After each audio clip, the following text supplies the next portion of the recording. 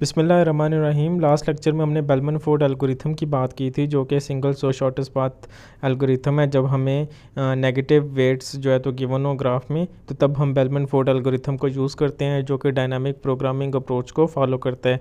डाइजेस्ट्रा जो है वो ग्रीडी अप्रोच को फॉलो करता है, इसलिए जो बेलमन-फोर्ड है वो डाइजेस्ट्रा से जो है तो ज़्यादा टाइम लेते हैं। तो अगर हमारे पास टोटल नंबर ऑफ़ एजेस ई हैं और उन एजेस को रिलैक्स करने के लिए जो टाइम रिक्वायर्ड है वो v-1 है, जैसे हमने बात की थी एक ग्राफ में अगर 6 वर्टिसेस हैं तो 6 - 1 इज इक्वल टू 5। तो 5 आइट्रेशंस हमें करनी पड़ती हैं शॉर्टेस्ट पाथ कैलकुलेट करने के लिए। अगर फिर भी हमारे एजेस रिलैक्स हो रहे हो तो इसका मतलब है there exist a negative weighted cycle.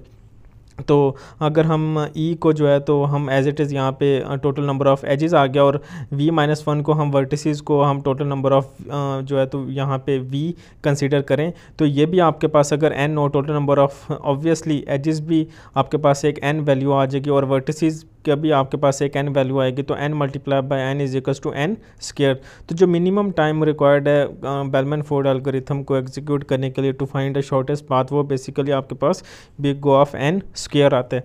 लेकिन अगर आपके पास एक कंप्लीट ग्राफ है, कंप्लीट ग्राफ का मतलब है कि आपके पास जो पेयर ऑफ वर्टिसेस हैं हर एक में जो है तो एजेस अवेलेबल होना चाहिए। हर जो आपके वर्टिसेस के पेयर हैं वहाँ पे एज एग्जिस्ट करता हो।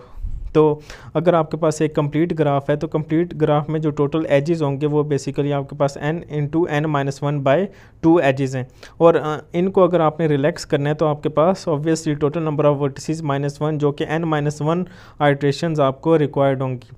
तो अगर हम टाइम कॉम्प्लेक्सिटी की बात करेंगे तो वो आपके पास क्या आ जाएगी, n × n-1 divided by 2 multiply by n-1। ये n-1 आपके पास आइट्रेशंस है जो कि आपको एग्जीक्यूट करने में करनी पड़ेंगी to find the shortest path of complete graph.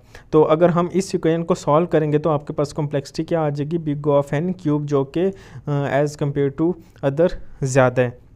तो ये बेसिकली हमने थोड़ा सा कम्प्लेक्सिटी को अंडरस्टैंड किया कि बेलमन-फोर्ड को अगर आप अप्लाई करेंगे तो उसकी कम्प्लेक्सिटी क्या आएगी। अगर आपके पास जो है तो नॉन कंप्लीट ग्राफ है तो उसकी कम्प्लेक्सिटी डिफरेंट होगी, और अगर आपके पास कंप्लीट ग्राफ है तो उसकी कम्प्लेक्सिटी आपके पास n³ आ जाएगी।